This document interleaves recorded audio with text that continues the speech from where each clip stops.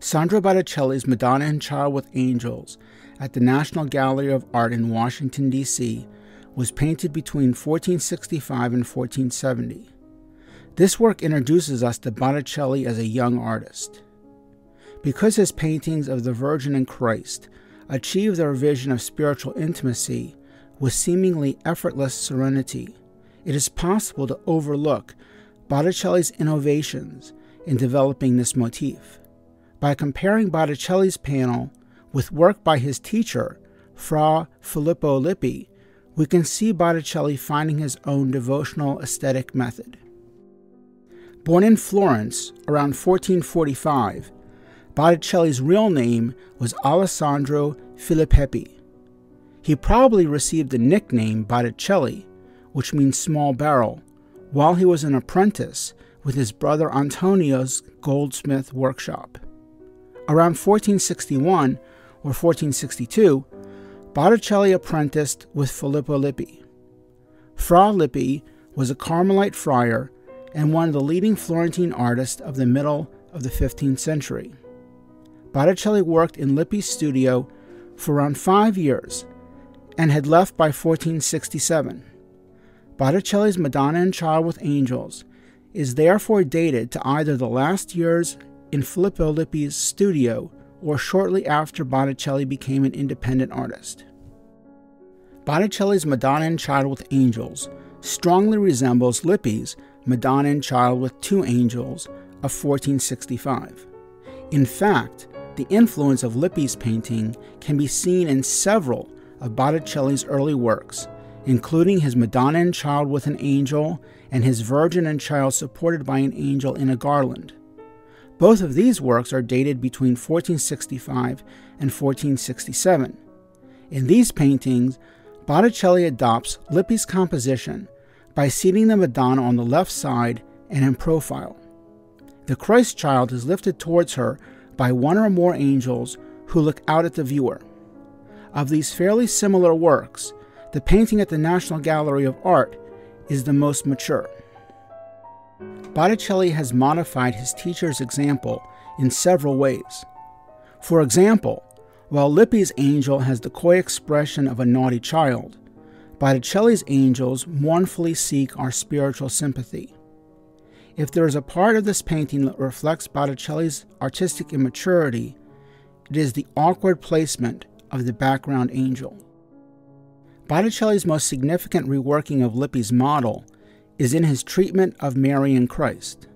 Although Lippi's Madonna and Christ are compositionally closer together, Botticelli's Mother and Child are more emotionally connected. In Lippi's painting, Mary prays before Christ. Botticelli's Mary acts more like a mother by reaching for Christ. Botticelli's Mary and Christ draw closer together. Lippi's depiction of Mary and Christ fully realizes them as physical beings. This emphasizes Christ's incarnation, to which Mary responds in worship. Botticelli's composition draws the viewer more directly into the inner life of Mary and Christ. This work, like many of Botticelli's paintings of the Madonna and Child, is a portrait of their inner state of being. Botticelli exchanged the landscape background of Lippi's painting for an architectural setting in which the arch both frames and connects the figures. Lippi positioned Mary and Christ on our side of an imaginary frame. This suggests that they are a part of our world. Botticelli's architectural composition takes the sense of intimacy even further by suggesting that we are in a space with Mary and Christ that is specific, enclosed, and personal. All of Botticelli's compositional adjustments heighten the spiritual content of his paintings.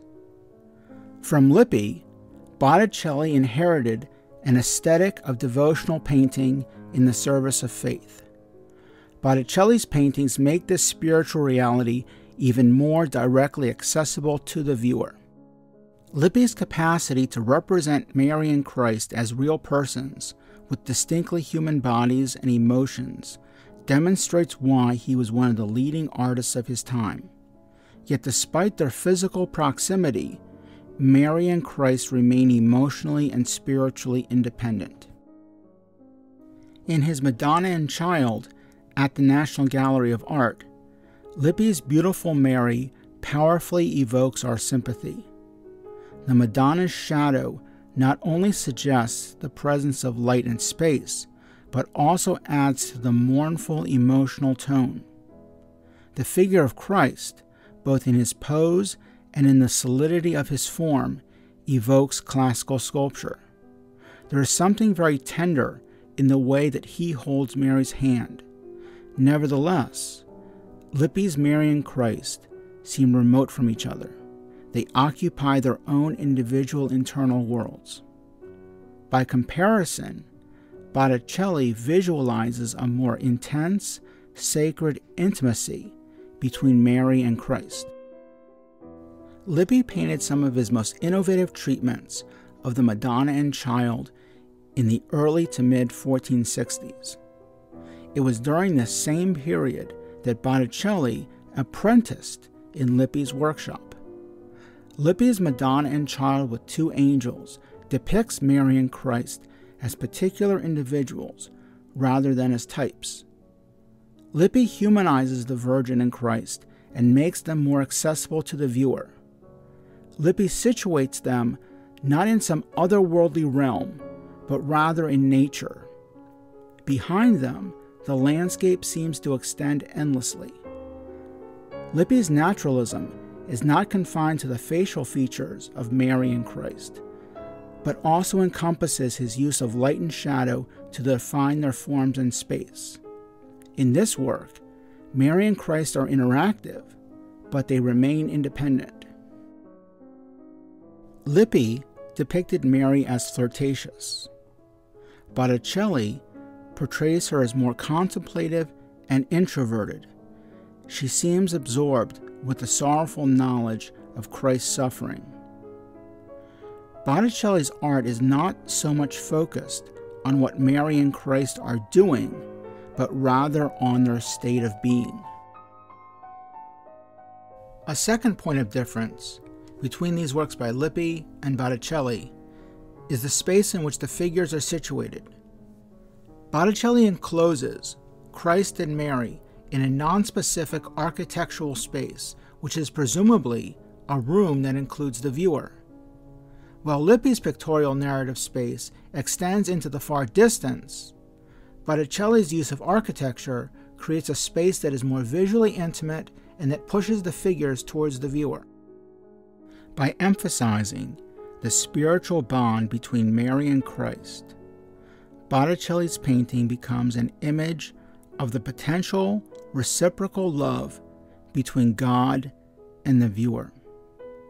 Even though Madonna and Child with Angels does not fully evidence the aesthetic refinement that Botticelli would develop over the next decade, we can see that already as a young artist, he is capable of painting a highly effective devotional work. Botticelli advances 15th century Florentine devotional narrative painting, not by depicting more and more dramatic subjects, but rather by making the experience of looking at the painting itself unfold in the time and space of the viewer's interaction with the panel. The narrative is not how the figures move dramatically. The narrative is how the viewer is moved profoundly. Botticelli's attention to the inner life of his subjects, as well as the experience of the viewer, combine to create a more effective devotional painting. As a work from the beginning of Botticelli's art, Virgin and Child with Angels suggests how the treatment of sacred subjects, especially the Virgin Mary, would become the highest aim and defining purpose of Botticelli's art.